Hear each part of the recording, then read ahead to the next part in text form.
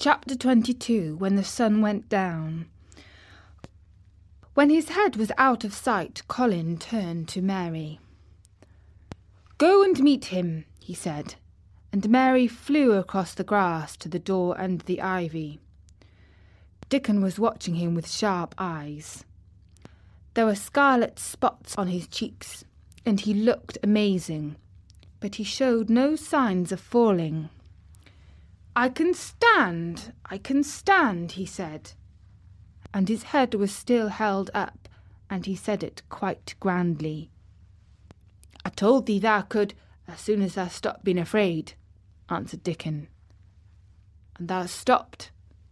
"Yes, I've stopped," said Colin. Then suddenly he remembered something Mary had said. "Are you making magic?" he asked sharply. Dickon's curly mouth spread in a cheerful grin. "Thou's doing magic thyself," he said. "It's same magic as made the air work out in the earth." And he touched with his thick boot a clump of crocuses in the grass. Colin looked down at them. "Aye," he said slowly. "There couldn't be bigger magic than that, there." "Thou's doing magic thyself," he said. "It's same magic as made these air work out of the earth." And he touched with his thick boot a clump of crocuses in the grass. Colin looked down at them. "Aye," he said slowly. "There couldn't have been bigger magic than that there. There couldn't have been." He drew himself up straighter than ever. "I'm going to walk to that tree," he said, pointing to one a few feet away from him. "I'm going to be standing when Weatherstaff comes here. I can rest against the tree if I like. When I want to sit down, I will sit down, but not before. Bring a rug from the chair." He walked to the tree, and though Dickon held his arm, he was wonderfully steady. When he stood against the tree trunk, it was not too plain that he supported himself against it, and he still held himself so straight that he looked tall.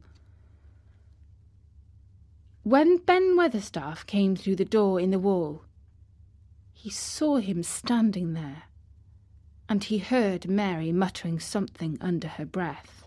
"What art thou saying?" he asked, rather testily, because he did not want his attention distracted from the long, thin, straight-boy figure and proud face. But she did not tell him. What she was saying was this: "You can do it. I told you you could. You can do it. You can do it. You can." She was saying it to Colin because she wanted to make magic and keep him on his feet looking like that. She could not bear that he should give in before Ben Weatherstaff. He did not give in. She was uplifted by a sudden feeling that he looked quite beautiful in spite of his thinness. He fixed his eyes on Ben Weatherstaff in his funny, imperious way. "Look at me," he commanded. "Look at me all over. Am I a hunchback? Have I got crooked legs?" Ben Weatherstaff had not quite got over his emotion, but he had recovered a little and answered almost in his unusual way. "Not that," he said. "Now to the sort. What's thou been doing with thyself, hiding out of sight and letting folk think thou was a cripple and half-witted?" "Half-witted?"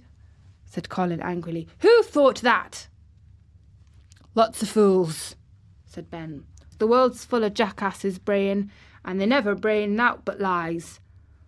What did thou shut thyself up for?" "Everyone thought I was going to die," said Colin shortly. "I'm not." And he said it with such decision Ben Weatherstaff looked him over, up and down, down and up.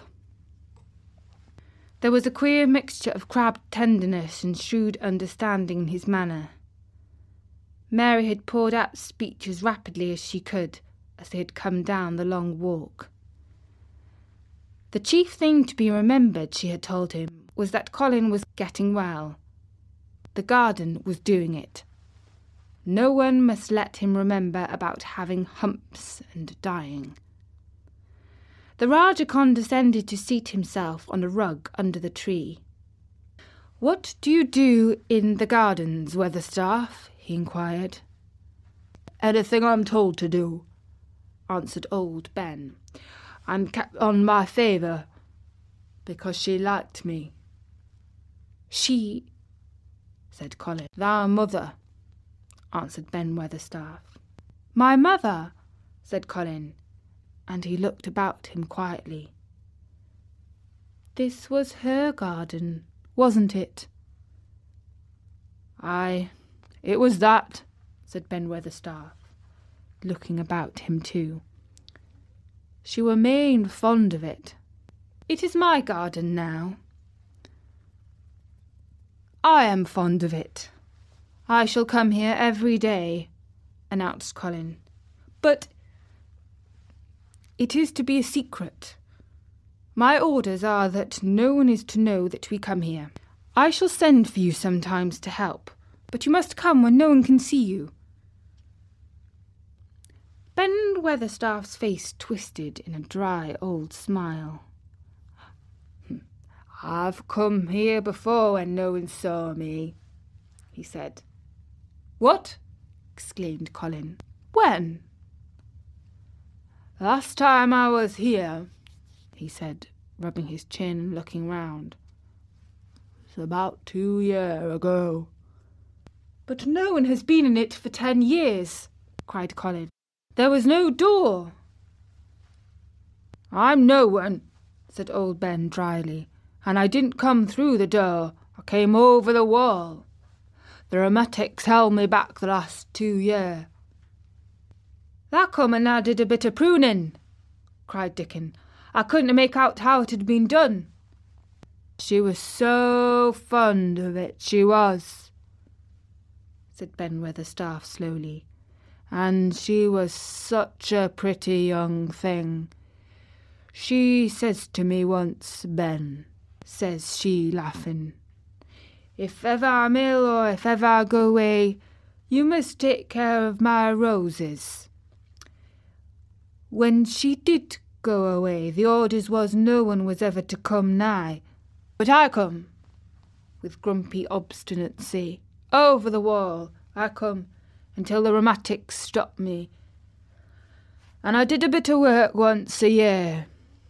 She gave her order first." "It would have been as wick as it is if I hadn't have done it," said Dickon. "I did wonder. I'm glad you did it, Weatherstaff," said Colin. "You'll know how to keep the secret."